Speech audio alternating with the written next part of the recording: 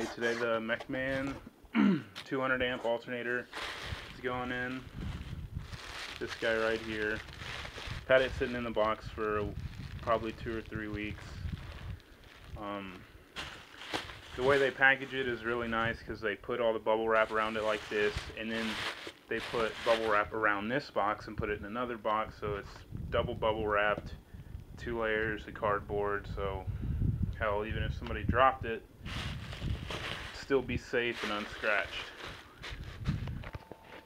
Okay, here is the stock alternator, 105 I think peak, might be 105 or 110 peak, 80-ish idle, small case.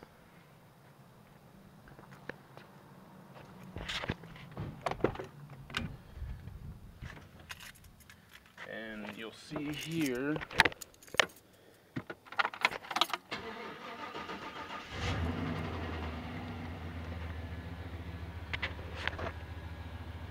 turn the source unit on. This charges at 13.9, 13.8. Okay, was having a little trouble getting the alternator in, but called Matt up, answered in about 10 seconds. Talked to him with a good probably 10 minutes, real helpful. So I bored out that hole a little bit with a unibit right here on the impact.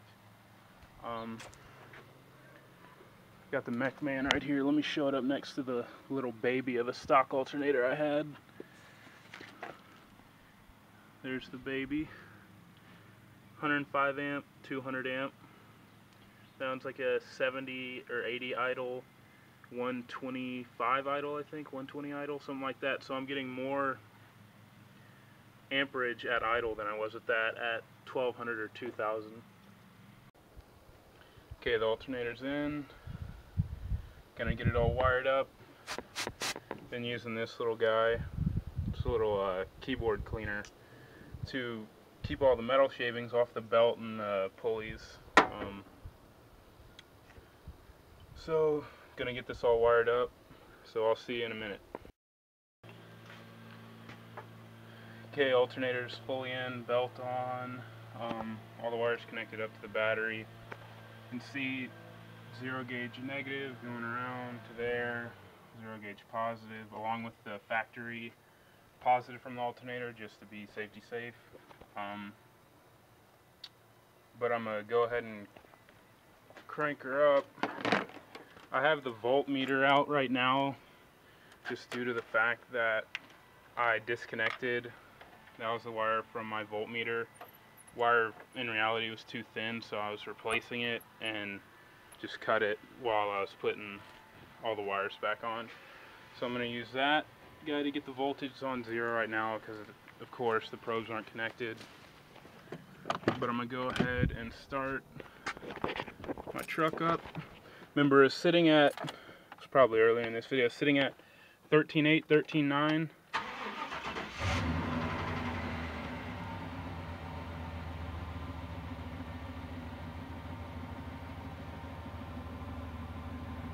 Okay.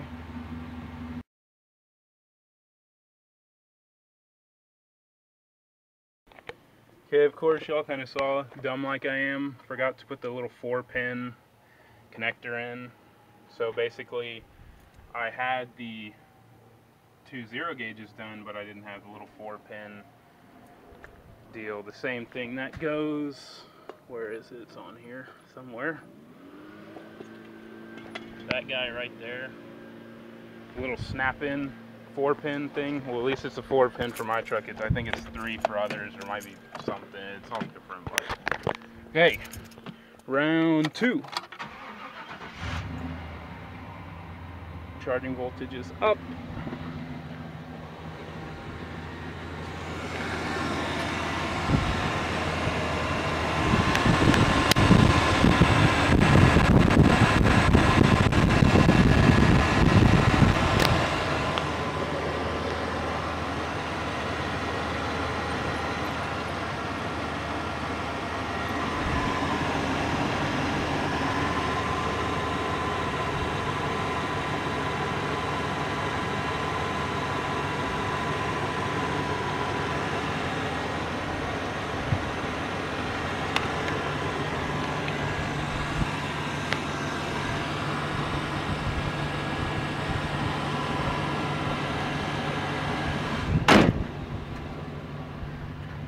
Okay, as y'all can see, I was getting about 14.334, which is about 0.5 volts, 4 volts, 0.4 volts higher than stock.